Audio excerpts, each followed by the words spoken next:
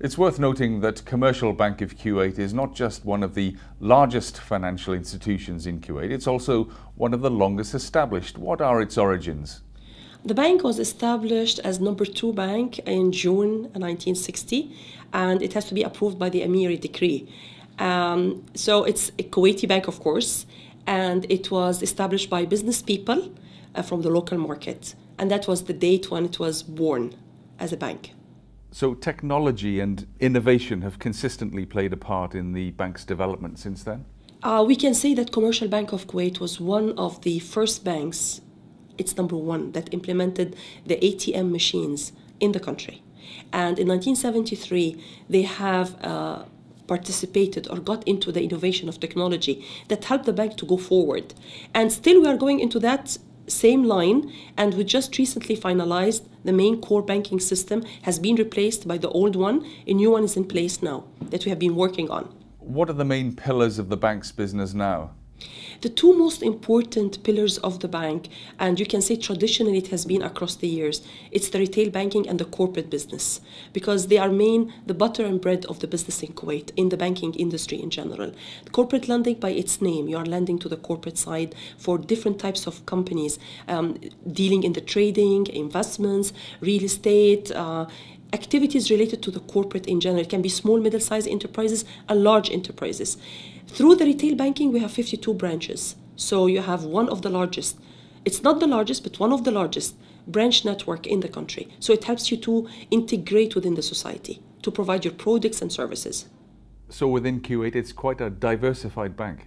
It is, in addition to what I have mentioned, like retail and corporate, you have also international business, you have treasury activities, investments, which used to be, of course, an important pillar in the business before the crisis takes place worldwide and later on affected the Middle East and the GCC, of course. Which areas of the bank's business are particularly important for the development of Kuwait's economy? Presently, corporate banking is a very important pillar for the growth of the bank and in the country in general. You have heard probably about the development plan and how many projects have been already released and taking place. The only thing that we wish that the momentum of releasing these kind of new projects takes place in a more faster manner so that banks can participate and play a major role in financing these projects, whether for cash or non-cash facilities. Of course, Kuwait has endured severe challenges during its history, so what would you encourage investors to bear in mind when they look at the potential of this region as a whole in a wider context? I would like to let investors, of course, and I'm sure they have done their nitty-gritty study.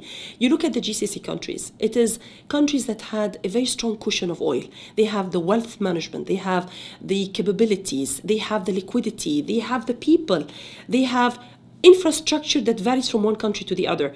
And some of them, of course, in these countries have given too much of liberalization for investors to come into the country and invest. Some other countries need to do more work into that respect.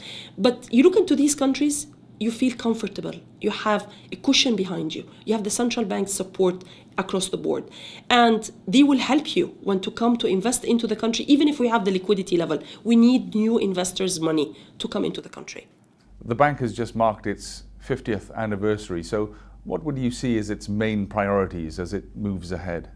The bank has chosen to be a local bank since the time even when the crisis started, and that's our mission. So concentration level will be on providing the best we can in terms of services, improving the existing product levels that we have, taking care of our customers on the lending side for the corporate and retail business activities. That's the main target that the bank is really looking for on the short and the medium term.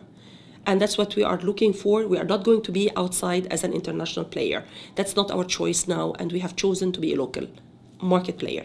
Elham Mahfouz, thank you very much. You're most welcome.